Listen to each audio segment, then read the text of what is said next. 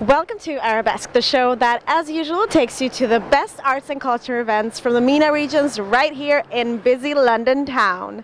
Today, we are visiting the Saudi artist Mohamed Ajlan's first ever solo exhibition in the UK. Welcome.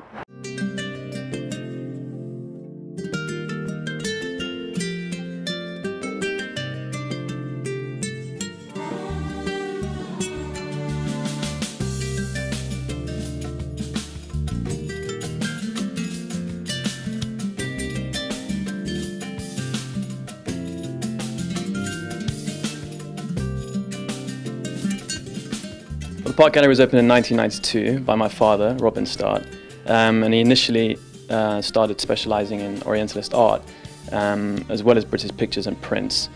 So it functioned as a gallery space, but also as an advisory service.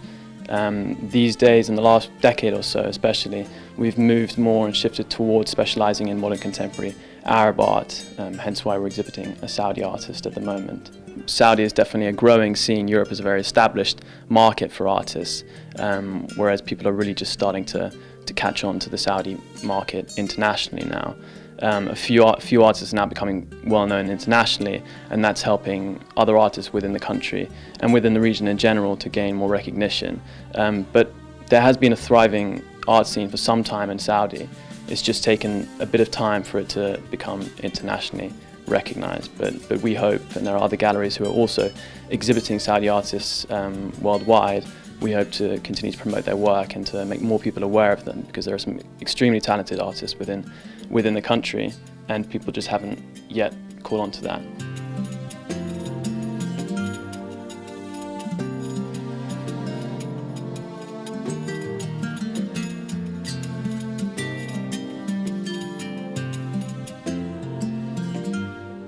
Mohamed Ajlan is a lovely guy. He was born in 1962, and he's based now in Riyadh, where he lives with his family, and he also has a studio at his home. But he's well established within the country, and we love his work, and that's why we've really decided to put on a solo exhibition for him in London. He's really one of Saudi's foremost abstract calligraphers.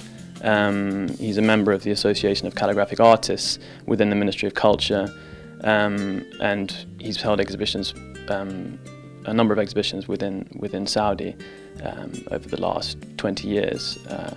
One of his most important exhibitions was in 1995. He exhibited a group of 7 works based upon the Muallakat, which is a group of 7 hanging poems which were hung either in or outside the Kaaba in Mecca.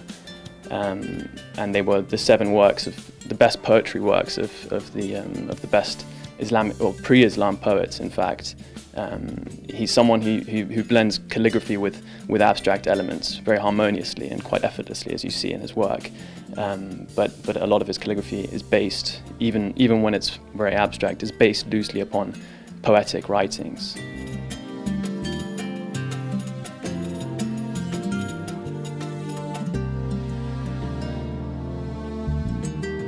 He works largely in acrylics. He also sometimes works in oils, and he also works on canvas, but he prefers the sort of the quickness of the medium, show off his finest skill, which is blending these calligraphic elements with abstract techniques. But we've had positive reception to his work. We exhibited 2 of his works actually quite recently at the Art 14 fair at the end of February, and it's quite unusual. It's not necessarily what you'd expect for someone who isn't familiar with Saudi artists in general. His work is not necessarily what you'd expect when you see it and think that's a Saudi artist.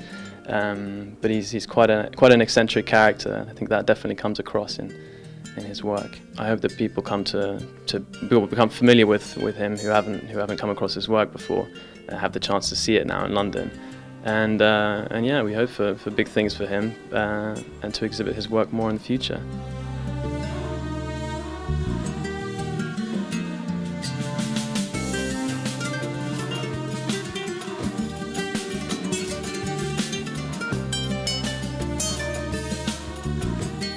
Thank you so much for joining us. Join us next week as we ravage the streets to find you the best of arts and culture events from the Middle East regions right here in London town, UK.